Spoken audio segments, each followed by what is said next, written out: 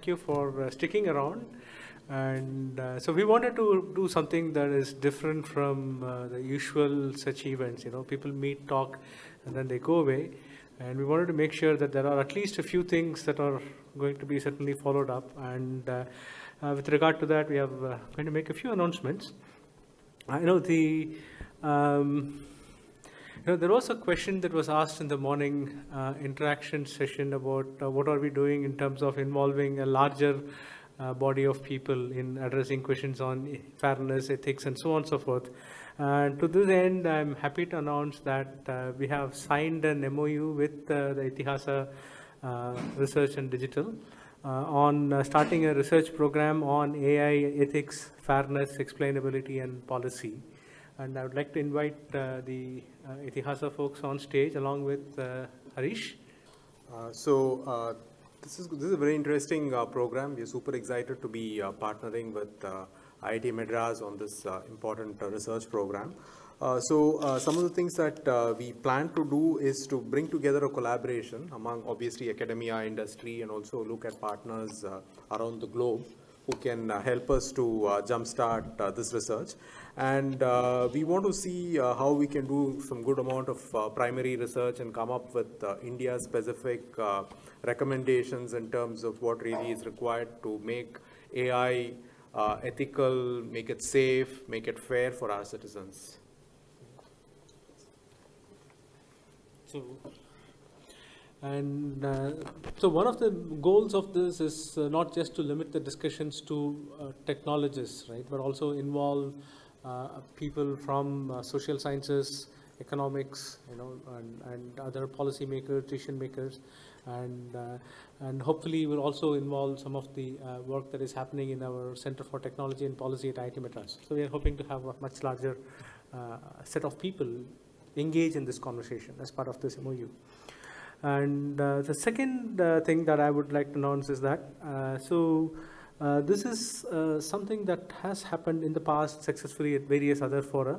And so we are going to have like a webinar or a virtual sessions every 6 months. Initially, it will be announced to people who are attending this colloquium, but later on with a larger audience. This is more on, we'll pick some experts with whom people can just connect and ask me anything kind of sessions on AI. Right? So we will announce a priori what would be the theme of those sessions. Under the theme, you could ask them any questions. It will be more like an unscripted question answer session through a virtual connect program. So more details will be released shortly about this. Right? And another thing, so we have been looking at, sorry, was there a question? Sorry. So we have been looking at various socially relevant projects and so on and so forth, but as a result of some of the discussions that led up to this colloquium, I'd like to announce that we will be exploring a joint research project along with Capital Float to conduct research on ML algorithms for looking at image-based risk analysis. A little bit of this was actually discussed in the ethics and fairness panel as well. I invite Tushar to come to stage and talk about that. If you don't mind, I know I sprung this on you in the last minute. Please do come. Yeah. I didn't prepare him for calling him to this. I don't have any notes for you, but if you want to say something about what you're yeah. So actually, okay, I'll just briefly describe what we're trying to do, right? So.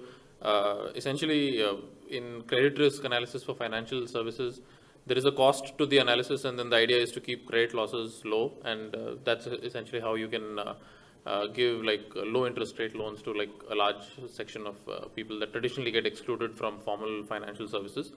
A lot of this is like trying to figure out credit risk from like images where a traditional underwriter is trying to be like you're trying to replicate what a traditional underwriter does without having to actually have a person in every location in the country.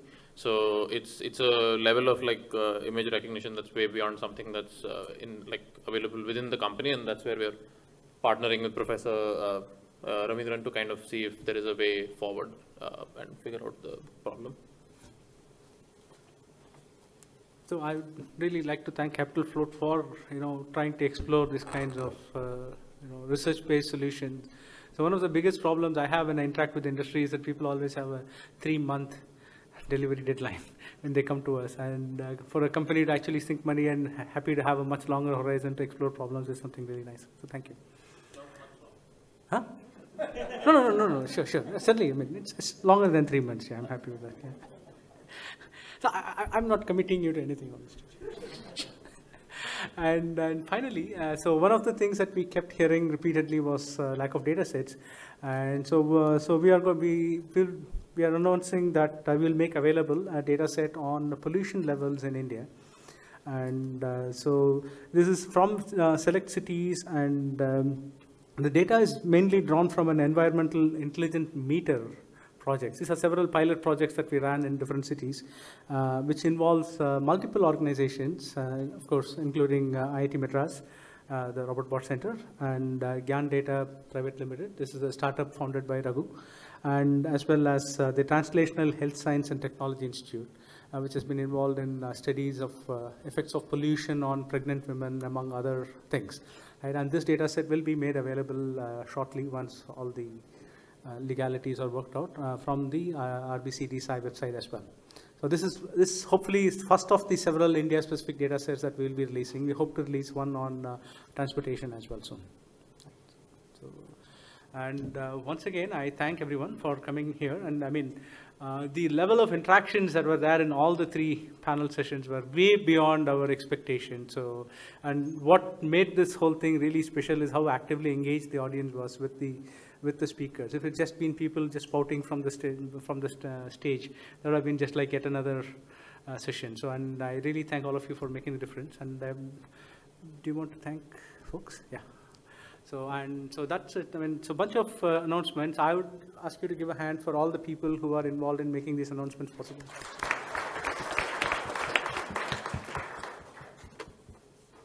Okay, first, before I thank people formally, please visit the demos in the demo hall. I think they're all, hall number 4. The folks are waiting for you there, and there'll be tea and some refreshments served as well. So please do visit the demo hall. Okay, so I have to thank each and every one of you for having chosen to come and spend the day here in this colloquium. So we are very glad you could do this. We're very happy. And we hope you're carrying a few ideas to pursue from this colloquium that you will pursue in your work fields.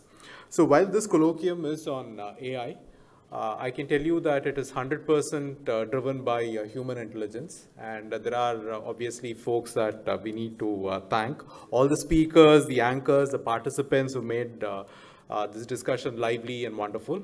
And we need to thank the Dean, Professor Mahesh, and Professor Ravindran for supporting us right from the time this idea was hatched.